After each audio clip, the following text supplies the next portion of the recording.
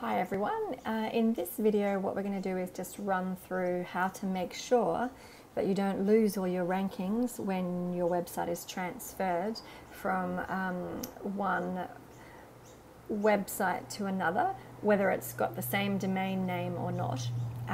It can be a huge problem where people can lose massive amounts of traffic to their website if it's not done properly. So we're just going to run through a number of things that I would be doing to make sure that someone doesn't lose a whole lot of traffic to their website. So one of the first tools that you can use is this tool called Screaming Frog, which you can just download to your computer for free. And this will enable you to find a whole lot of URLs for your website. So when you've downloaded it, this is what it looks like. So if we just put the domain name in here and then get it to start, then it will start running through all of the pages on the website. And so sometimes it can take a little while to find all of them.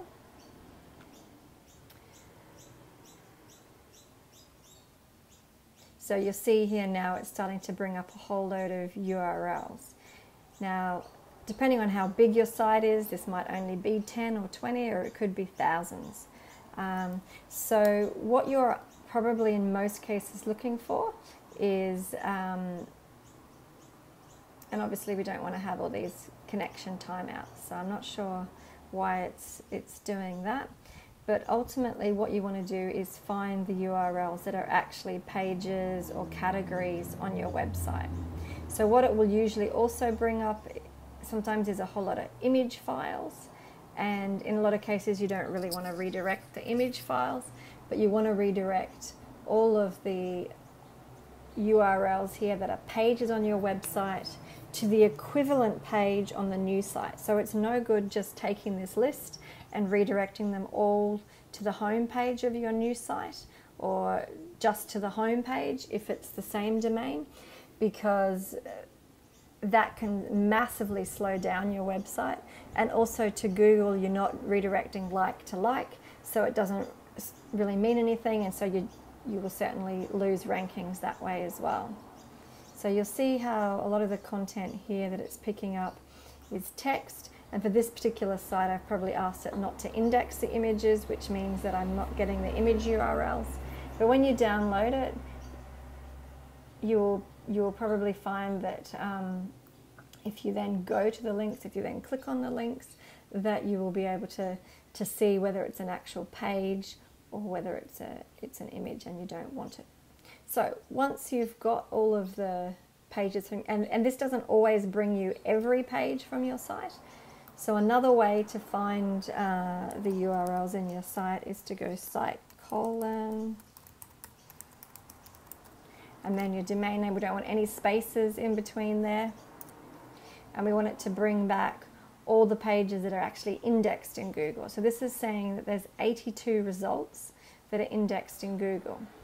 So you could basically, go through and copy all those, 82 URLs if you wanted to. It could be very time consuming. So what you might want to do instead is use the one that you've downloaded from Screaming Frog, and then just check if you notice in these 82 results that there's some URLs that haven't been downloaded from Screaming Frog, because I find that it's not 100% accurate at downloading them, but it's obviously faster than having to go through and copy and paste all of these into a spreadsheet, because this is probably going to give you the most accurate list, because it's all the pages that are indexed in Google. And if there's only 10, then that's obviously really easy. But if you've got thousands, then it can take a long time to go through them all. So then you need to consider, for someone who's got 10, it's really simple, just redirect them all. If you've got 5,000 pages on your site and 5,000 links, then obviously that can be incredibly time consuming to have to individually redirect all of those 5,000 links to the 5,000 new pages on the new site. So one of the ways that you can find out exactly which pages on the website that are getting traffic is to go into your Google Analytics, and then what you want to do is you want to scroll down the left here. You want to go under acquisition, you want to go under keywords, and then you want to go organic. And when you get to organic, you then want to sort it by the landing page. So in some cases you might find that the landing page is written there. See if I can make that bigger. Doesn't look like it. Oh, is that working? Yeah, okay. So sometimes it will have landing page written there. Other times you'll have to go in here, you have to go under acquisition, and you'll have to click on landing page. So this site isn't one that gets very much traffic because I haven't done very much work on it, but it just gives you an example here. You know, we could see that there was 82 pages that were indexed in Google, and Screaming Frog brought back obviously lots and lots of pages as well. But if we go into Google Analytics, and hopefully you've got Google Analytics set up, but if you go in there, you'll see that there's actually only, it's going here 1 to 10 of 23. So there's actually only 23 pages on my website that have even had any traffic in the last month. So what I might then do is decide to go back and have a look at the whole last year, or from February, just to see what pages on my site are getting traffic and see how many. So it says 38 pages. So these are the URLs that are actually getting traffic.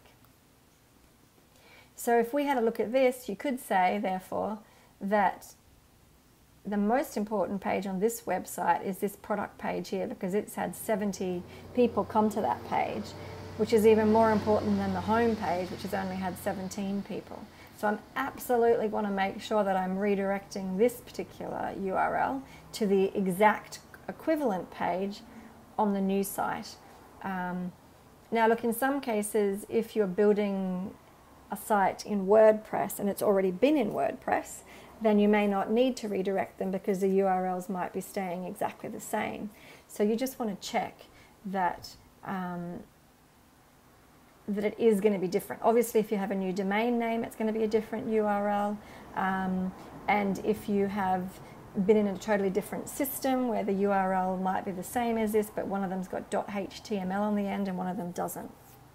So that's just a really good way to be able to find the most important pages on the site that are absolutely bringing you traffic and are the ones that you really absolutely need to redirect. And the others, I mean, if they haven't brought you traffic in the last year, then you could assume that it potentially doesn't really matter. If you've got hundreds and thousands. But obviously, there's other reasons why you might want to redirect them, like people may land on pages because they're referred there from Facebook or from something else. So it depends on how much other work you've done on the site. So we could then go and have a look at all referral traffic. And if I then go and look at the landing, so this is referral traffic, I've clicked over here to the left and then go again to the landing page, then I can see that obviously the home page had the most referral traffic, but there's these other pages here as well that have had referral traffic that may not have had organic traffic. So we want to make sure that those ones are being redirected as well. And the other option, of course, is that you could go and have a look under all traffic. And again, we want to go and look at the landing page. And then this will show that I've got 109 pages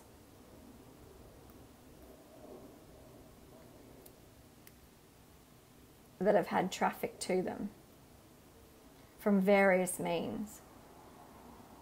So for me personally, I would absolutely go and redirect those 109 pages. And if it was my site, I would actually be redirecting every single page that was on there that had an equivalent page on the new site.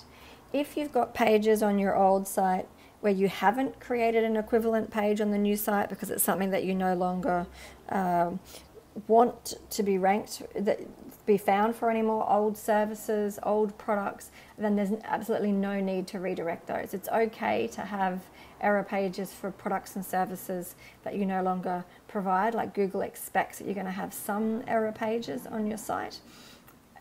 But the ones that we really want to redirect are the ones where you're getting traffic.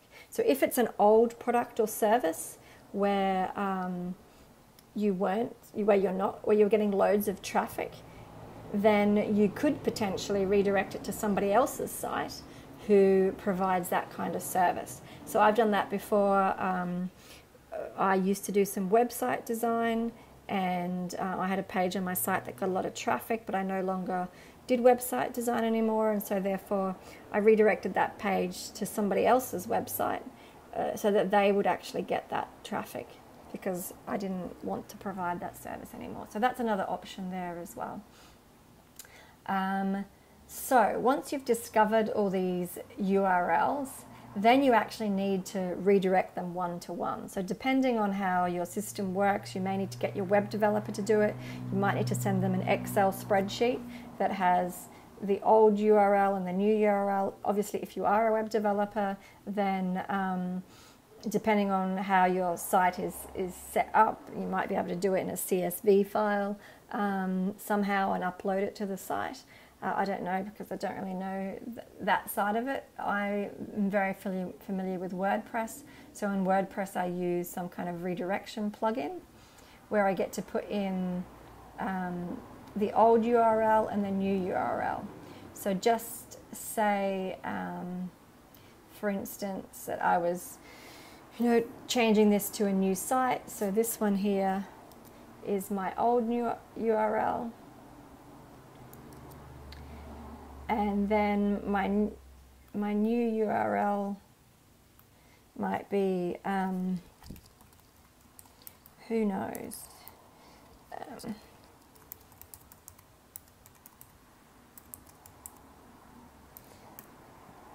and then it might have the same thing there. So I'm redirecting the old one to the new one for each and every URL on the site.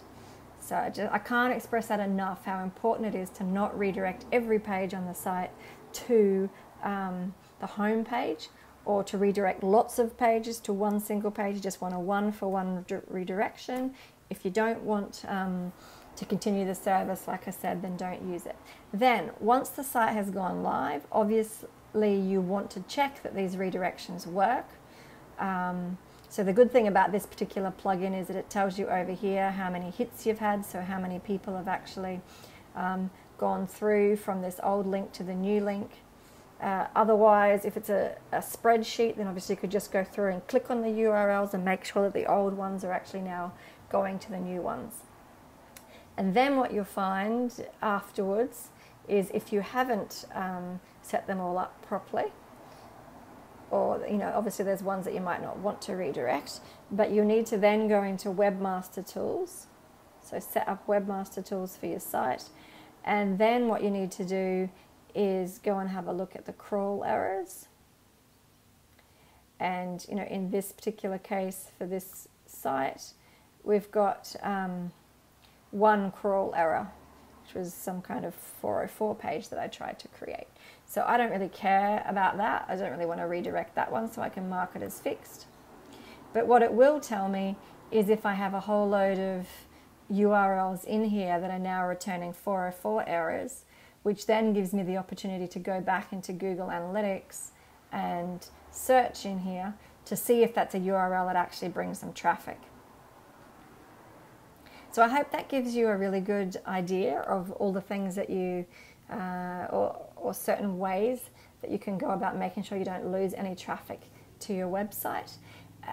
If you have any questions, then please do post something after the video.